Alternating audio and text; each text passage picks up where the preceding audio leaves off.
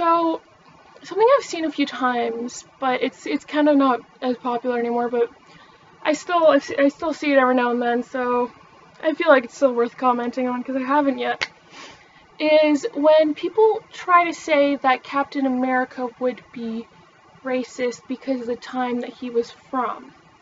And I've even seen things where, like, they'll take the cinematic, stills, from the Avengers movie, and he'll be like, why is there an N-word, not the one that ends in the sound, the O sound ending one? Anyways, in charge one, and then everyone's like, oh my god, it's like, yeah, because he grew up in the 30s and he's from the 40s, so he would be racist because everyone was racist back then. Like, I always find that so stupid because, one, no, not everyone was racist back then. Most people were, but not everyone. And how do I know that Captain America was not?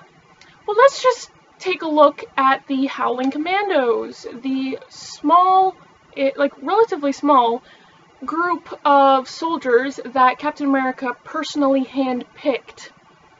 So we got some mostly white guys, sure, but we have two who are not. We have an Asian dude and a black dude. So I'm pretty sure he wasn't racist. That, and also the fact that he was Irish. He's Irish, and nowadays that doesn't mean as much, but back then, Irish people are treated the way Mexicans and other Central American immigrants are today. So he would have received a lot of racism and discrimination too. So even though, he's blonde-haired, blue-eyed white person, he is Irish, so that would have warranted some discrimination. Plus, the fact that he was, how am I forgetting the doctor's name now? It's so bad. Anyways, but the German scientist, doctor person who created the super soldier serum. Remember how he specifically picked him because he was like, you know what it's like to be treated like shit and to not have everything go your way. Because also the fact that he was this little skinny, short, disabled person. See, Bear, don't eat my food. That's still cooling, but I don't want you to eat it. Sorry, my cat's trying to eat my food. Anyways, thank you for not eating my food. So, he would have received tons of discrimination, so I really don't feel like he'd be one of the people. I'm pretty sure he would be like, yeah, I know what it's like to be treated like shit for things that I have no control over. I disagree with it. And the fact that he was, he's like, I don't like bullies. So, yeah, I don't understand people like, oh, he's from the 40s, he has to be a racist person. No, it just doesn't make any sense for his character.